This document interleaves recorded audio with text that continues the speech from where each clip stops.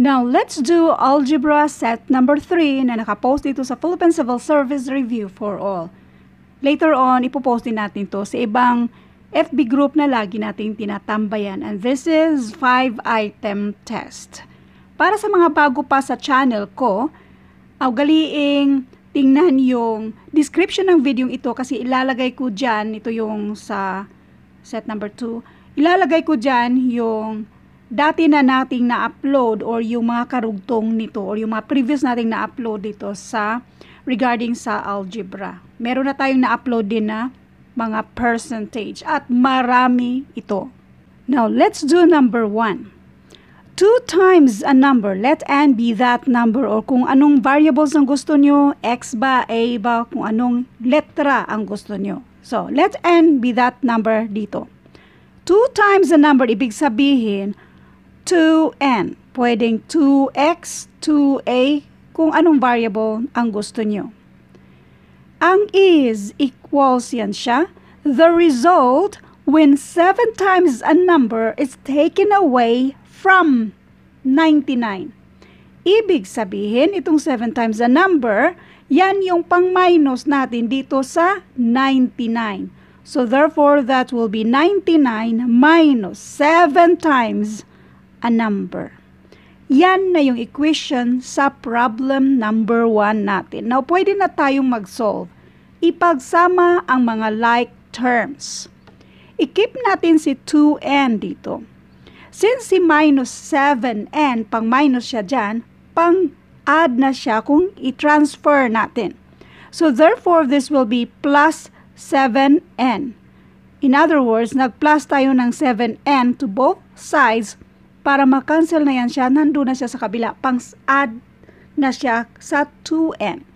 Now, we have 2n plus 7n is equals to 99. 2n plus 7n, that is 9n. Since si 9 ay pang-multiply dyan sa n, pang-divide naman ngayon siya dito sa 99. In other words, nag-divide tayo ng 9 to both sides para ma-isolate si n. Now, n is equals to 99 divided by 9. Obviously, that is equals to 11. Now, lately kasi may nabasa ako sa post ko regarding sa percentage at nagtanong siya kung paano pag-divide. Kasi paano naging 0.005 ba yun? Ganyan. Ngayon, once nandito na kayo sa algebra, for sure, dapat alam nyo na yung basic division, yung mga basic sa math, yung multiplication, addition, subtraction, yung mga ganyan. Kasi pagdating dito, para ang problemahin mo na lang ay paano ito gawan ng equation. So anyway, kung regarding may problema pa kayo kung paano mag-divide dito, please see description ng video ito at ilalagay ko na rin yung basic division or pwede nyo i-search division. Tapos lagyan nyo ng lunalin para lahat ng mga tutorial natin regarding sa division ay mag-appear. Anyway, 99, ilang bang 9 itong 99? 11. Kaya ang sagot dito, letter B, 11. Huwag nyo i-memorize yung sagot ha, kundi yung paraan kung paano natin ito ginawan ng equation itong mga problem na ito. Number 2, 45 together with 9/5 of a number. Ibig sabihin, i-add natin yan. Meron na tayong na-upload yung mga basic ba sa paano gawan ng equation. Nilalagay ko na rin sa description yan. Yung link mismo kasi medyo marami yun. I think module yun sa college yata. So, ilalagay ko sa description at nakakatulong yun sa inyo. So, 45. Sulat natin si 45. Kapag sinabing together, mag-add tayo. So, i-add natin itong 9/5 of a number. 9/5 of a number is 9/5 n. Let n be that number. 9/5 n ay pariho lang 9n/5. Pariho lang yan, ha? And that is equals twice a number. So let n be that number twice of n. There are many ways to solve this at marami na tayong nagawa niyan sa mga previous na upload natin ng mga algebra. So isa na lang ang gagawin natin, ang i-multiply siya ng 5 lahat ito. 5 para makancel itong denominator natin. Maiintindihan mo yung ginawa ko kung napanood nyo yung set number 1 at set number 2 ng algebra natin at yung iba pang mga word problems na na-upload na natin dati. Now, 5 times 45 and that is equals to 225. 5 times 9n over 5, i-cancel mo lang yung 5 na yan and that is equals to 9n. Next, 5 times 2n, that is equals to 10n. Now, ipagsama ang mga like terms. I-keep natin si 225. Since itong si 9n ay pang-add sa 225, pang-minus na siya sa 10n. So, therefore, that will be 10n minus 9n. And that is equals to 1n or n lang siya. So, therefore, yan na yung sagot. 225. At para maintindihan yan, let's do number 3. Kasi kailangan lang, huwag nyo lang pangunahan ng takot yung algebra. Practice lang ng practice until na maintindihan mo ang mundo ng algebra at madali lang yan. Number 3, what is the value of the expression? Andito yung expression. AB minus 3C when yung A daw ay negative 4, yung B naman ay 5 at yung C ay negative 3. Kapag ganito, multiplication yan siya. So, ano nga ba yung A? Negative 4. At yan ay i-multiply natin sa B, which is 5.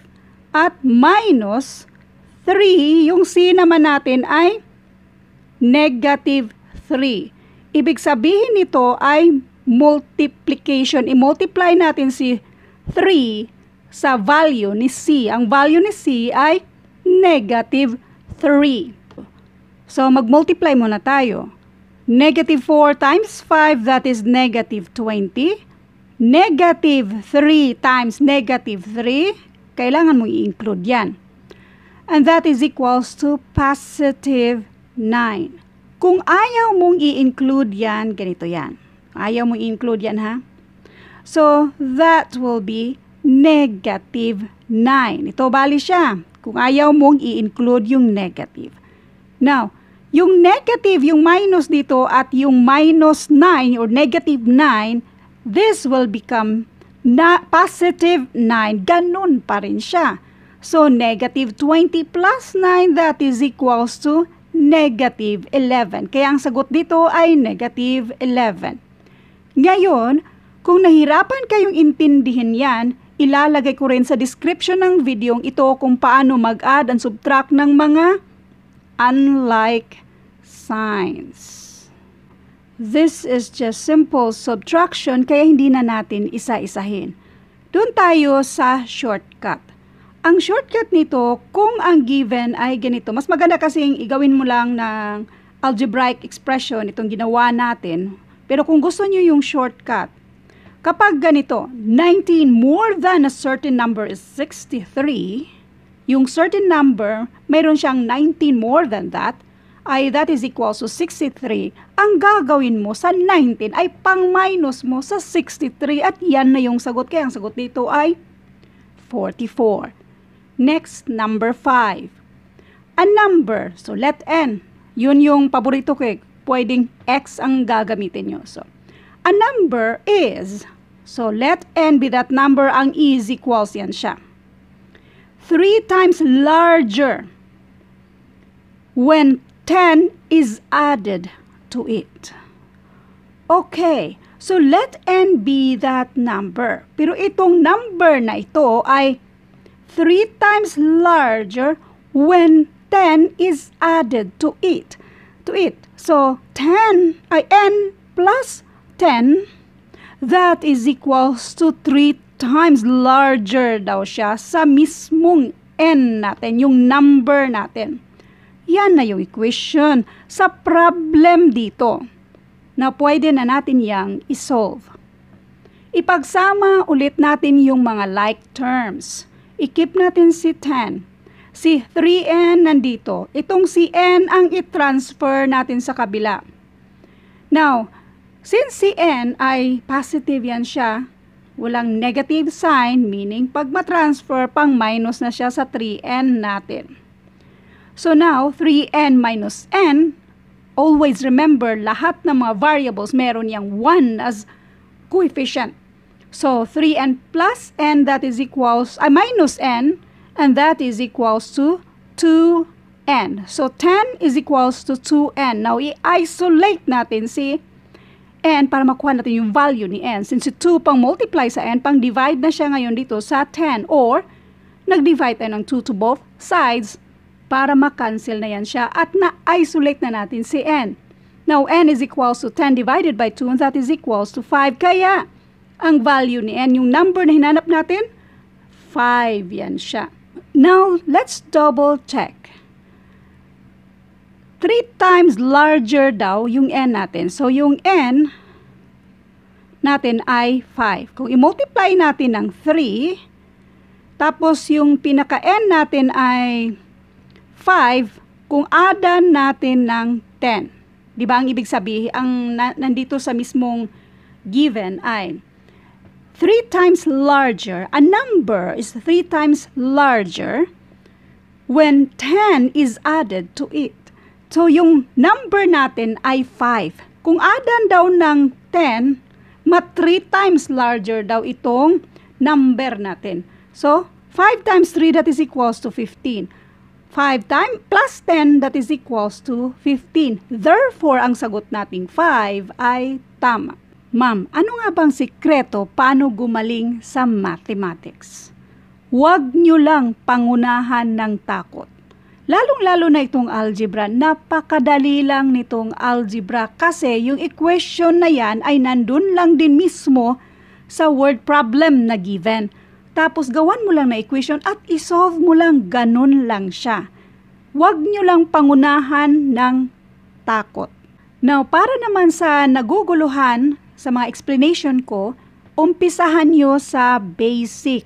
At ilalagay ko sa description ng video ito yung pang-college na isa-isa kung paano siya gawan ng equation.